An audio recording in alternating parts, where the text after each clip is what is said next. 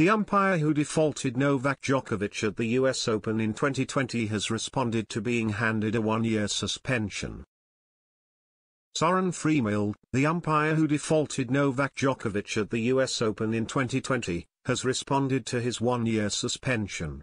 Last week it emerged that tennis's governing body, the ITF, had suspended the German for a year due to what was regarded as an abuse of power. Back in September 2020, Djokovic hit a ball away in frustration, which inadvertently struck a line judge during his fourth-round meeting with Pablo Carreño Busta. Freemel was spotted deep in conversation with the world number one in the immediate aftermath of the incident before the decision was made to expel him from the tournament. Regarding Fremel's own recent plight, he said, "I have been in officiating for 30 years. But now I'm thinking about rethinking my, how do you say it, work-life balance. That doesn't change anything anymore. My reputation is badly damaged. What is sad is that my parents and my sister also suffer from it, of course." Freemel was found to have broken 3 clauses of the Joint Certification Program Code of Conduct, including Article 13, which states that officials shall not engage in unfair, unprofessional, criminal or unethical conduct.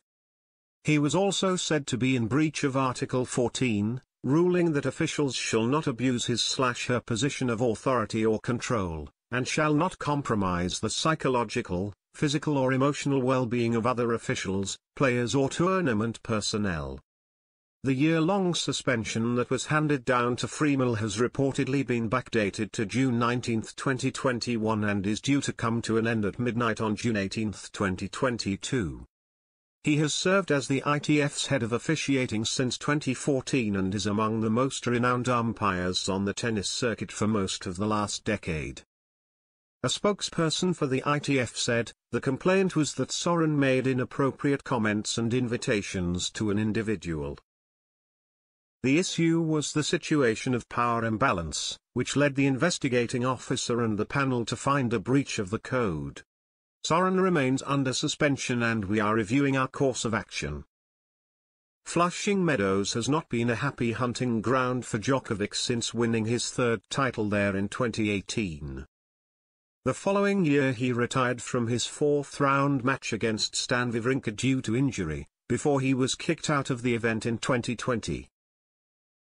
Then in 2021, he was one match away from winning all 4 slams in a calendar year and becoming the first man to reach 21 Grand Slams.